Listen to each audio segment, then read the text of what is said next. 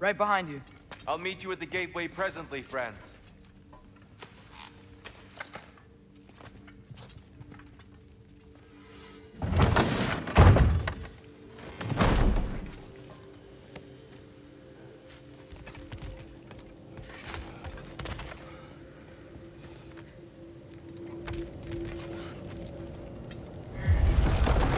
Excuse me, sir. Mind if I take a little peek at you? I promise I'll be brief.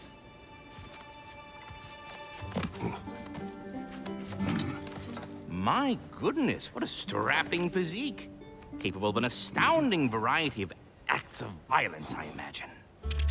What is happening? This must be the squirrel that tends the world tree. That delectable aroma.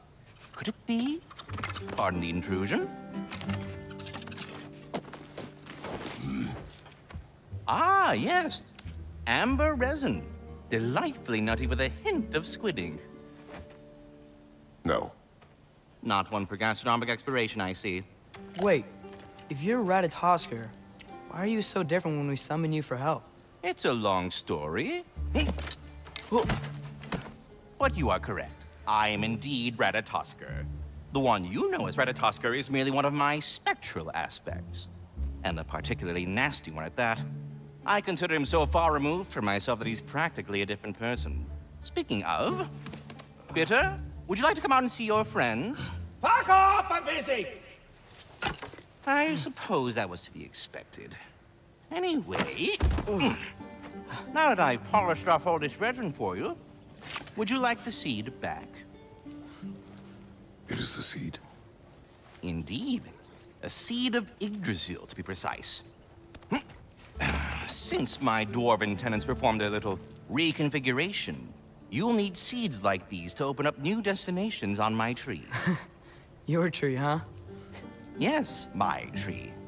Here, let me show you.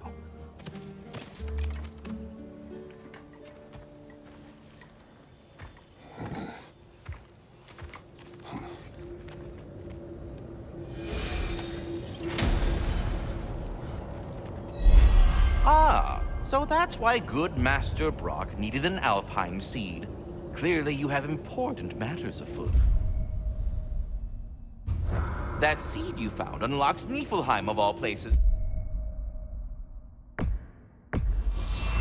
A realm as... If we're not going to Alfheim yet, it's probably best for Tyr to wait for us here. The soldiers we fought in Svartalfheim, those were Einherjar?